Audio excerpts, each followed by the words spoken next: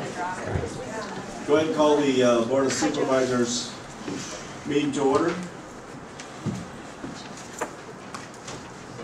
For the invocation, Chris, are you going to lead us in the invocation first, please?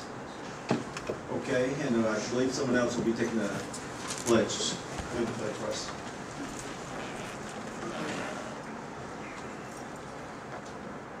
Our Father in heaven, we thank Thee for this land of freedom and peace in which we live. We are thankful for governments elected by the people.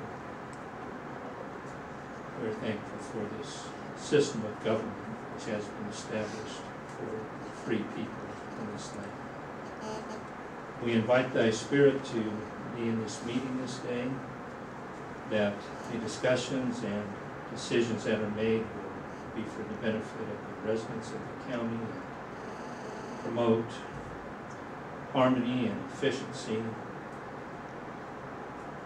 We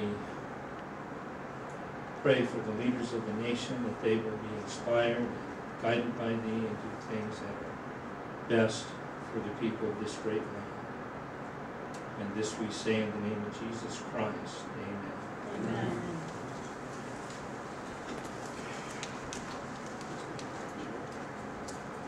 I pledge allegiance to the flag of the United States of America and to the republic for which it stands, one nation under God, indivisible, with liberty and justice for all.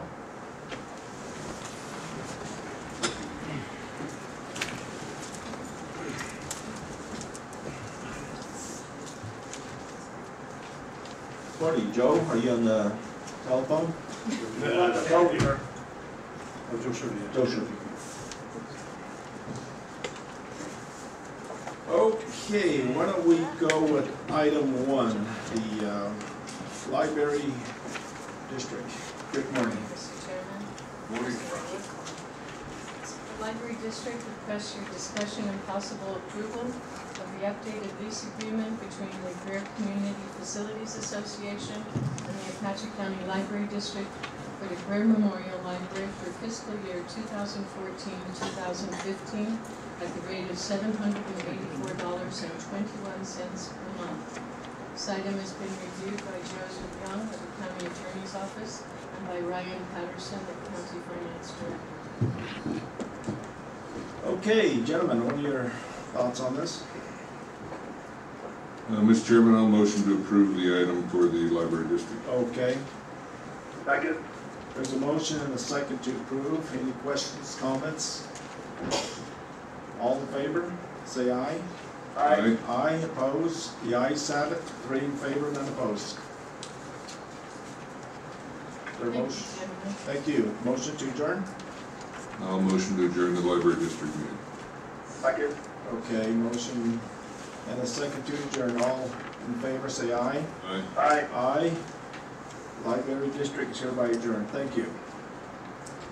Okay, now we'll be going to the Board of Supervisors meeting. Item 1. Good morning, Chief. Good morning, Mr. Chairman and members of the board. Morning. Sheriff's Office and Office of Emergency Management. This is a notification and update on the implementation of Stage 2 fire restrictions that went into effect at 8 a.m. on Friday, May 23rd, due to extreme fire danger. I've got a little information here for you. This is from Arizona State Forestry. To date, as of yesterday, there have been 625 reported wildfires in the state of Arizona. Of that 625, 583 have been human caused. This is part of the reason that we look at fire restrictions. The last thing that we want to do is remove anybody's rights or try to keep anybody from doing the things that they need to do. But with this in mind, this is part of the impetus that gets us into Stage 2 fire restrictions. So far, natural fires or lightning caused, there have been 42 reported this year. I just returned from the slide fire with my Type 1 incident management team That was a fire of 21,227 acres. We had 1,220 some odd personnel on that fire at the peak. So with those in mind, we went ahead and implemented those the stage 2 fire restrictions, and we would hope that everybody would really, once you've been warned, warn your neighbor, and let's try to keep from having a major fire in Apache County. Thank you. Thank you. Yeah, Mr. Chairman, I have some questions. Okay, Mr. Weller. Yeah, thank you, Chief. We definitely are in a season of problems right now. The fly fire, is that the fire southeast of Apache Nation that's coming smoke into the Springerville area? No, sir. It was the slide fire. It was above Sedona. That's where I was. The smoke that we're seeing right now, you have on the White Mountain Apache is the Black River Tank Fire, which is on the White Mountain Apache and the San Carlos Apache. It's right on Black River. Last report on it that I got yesterday, it was 2,200 acres. They were working some burnout operations, trying to get out in front of it and be able to stop it. Also the skunk fire on the San Carlos Apache, which has been giving us some smoke off and on for the last week or so. And they're trying to manage that fire for ecological benefit. And right now it is at 52,480 acres. So those are the ones that are giving us the smoke right now. And we try to keep that information up to date on our 311 info network. We try to update it as soon as we can get information updated. Okay, with experiencing smoke on those, the wind direction could bring in this direction. Now, what's the percent of control of those two fires? Let's see.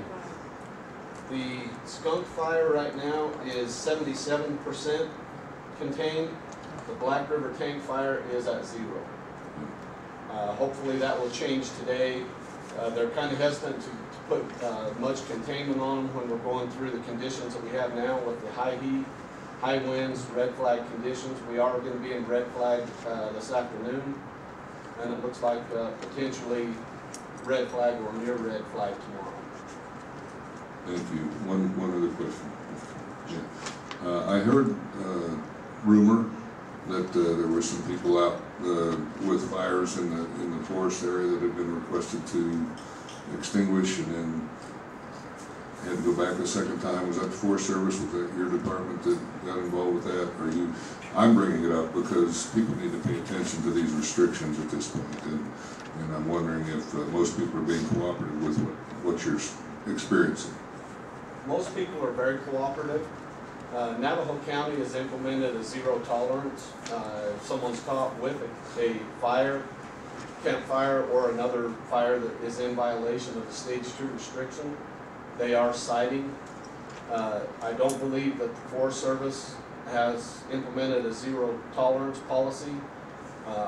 Our employees have been instructed to view the situation and make sure we don't have a 0 tolerance policy, but we're right next to it. If it's an illegal fire, they need to be cited, and we've been taking care of that. Thank you. Okay, ma'am, question? Come up to the mic and give your name, please, for the record. I'm Lorraine Bott from Vernon, and I've been monitoring fires, and it went from the Black Tank Fire went from 65 to 35 containment yesterday. My question is that the skunk fire started 30 days ago, on the 19th, and why did they let it go for so long? And the main thing that I want to ask, if you could please include specifics on so far as what in the restrictions for level 2, you say small combustion engines. Can you please spell it out? Because most people don't understand it includes chainsaws and weed whackers and lawnmowers. It's not specifically stated. And And there's people up here that just don't understand.